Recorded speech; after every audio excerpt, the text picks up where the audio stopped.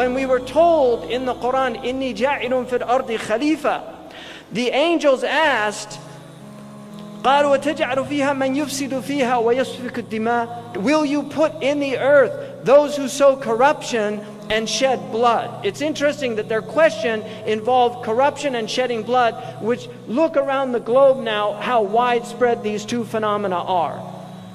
Corruption and bloodshed. We have corruption, unfortunately, the Muslim countries, the corruption indices that are done in the Scandinavian countries on a yearly basis, the Muslim countries are some of the most corrupt. They are in fact considered to be the most corrupt countries in the world.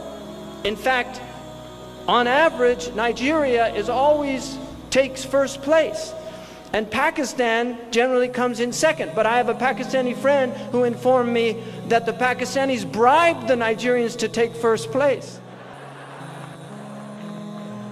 So this is a big problem.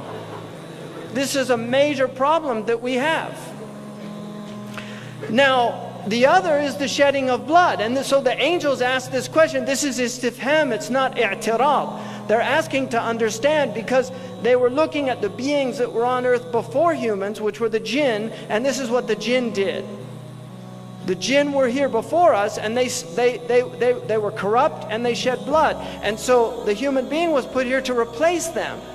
Now, what's interesting about this replacement, the angel said, وَنَحْنُ نُسَبِّحُ بِحَمْدِكَ وَنُقَدِّسُ لَكَ. We praise you and we deem you holy and transcendent beyond any description, that this is what we do. Allah says, قَالَ إِنِّي أَعْلَمُ مَا لَا تَعْلَمُونَ. I know what you do not know. And this is important, that the word that is used is I know what you do not know.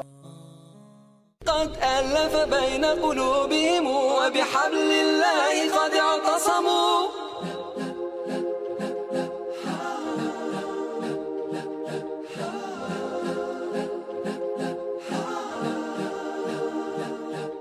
قسما بالله رب العالمين